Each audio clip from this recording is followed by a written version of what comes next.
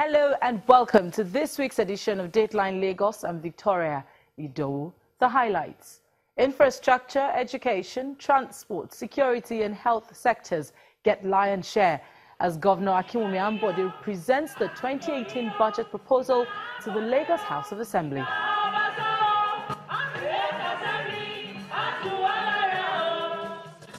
The Lagos state government takes campaign of religious harmony to the grassroots with inauguration of the local government chapters of the Nigeria Inter-Religious Council. At the state level, so help me God.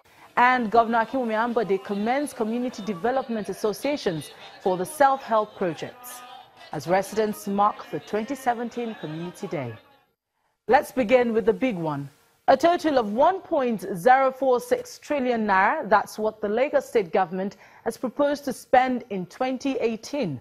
Governor Akinwumi Ambode told members of the State House of Assembly that the budget will be used to consolidate on the ongoing reforms needed to transform the state economy into a global competitive one.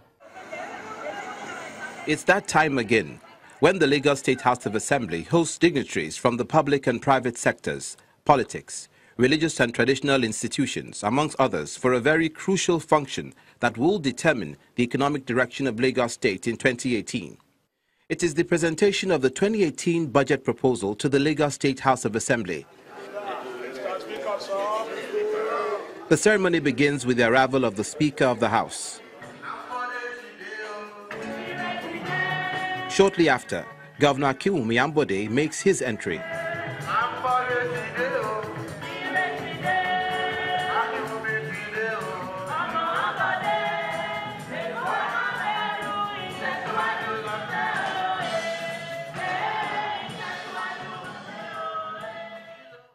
Straight to the business of the day, Governor Ambode makes his presentation. He begins by explaining how the 2017 budget has fared so far. In the outgoing year, we changed the face of Lagos for good, in spite of the economic, social and security challenges, as our investment in critical infrastructure development paid off and are visible across the length and breadth of the state. The year 2017 Golden Jubilee budget of 812 billion was approved and signed into law this January 2017 to fulfill the expectations and priorities of our people. As of November 2017, the 11-month period, revenue performed at 448 billion, that's 76%, compared to the full year performance of 2016, that was just 449, and then 399 in 2015. Suffice it to say that the overall budget performance stood at 74% as at November 2017, and it is projected to close at around 85% by the end of the year 2017. The state's average contribution to the national gross domestic product from 2015 to 2017 remains very strong at about 30%. For the 2018 budget, Governor Ambode announced an estimate of 1.046 trillion naira. The proposed budget is christened Budget of Progress and Development.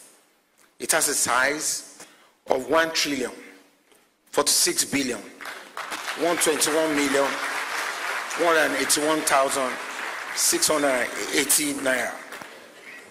So 1.046 trillion.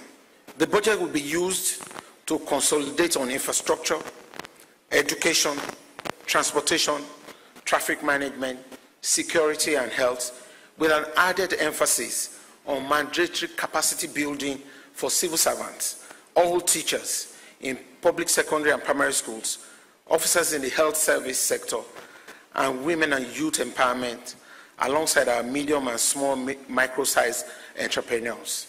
The proposed amount represents an increase of 28.67% over the 2017 budget, with capital expenditure pegged approximately at 699.1 billion naira, while 347.3 billion naira will be dedicated to recurrent expenditure. The estimate of total revenue for year 2018 is 897 billion, of which 720 billion will be generated internally. A total of 148 billion will be sourced through deficit financing within our medium-term expenditure framework. Our investment in new technology and the reforms put in place will galvanize the efficiency of our revenue collection from all our citizens. The sectoral allocation of the proposed budget shows economic affairs having the lion's share of 473.9 billion naira, followed by general public services with 171.62 billion naira and education with 126.3 billion naira.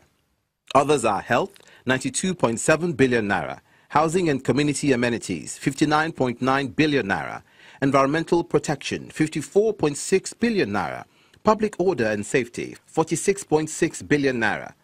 12.5 billion naira is proposed for recreation, culture and religion, while 8.4 billion naira is for social protection.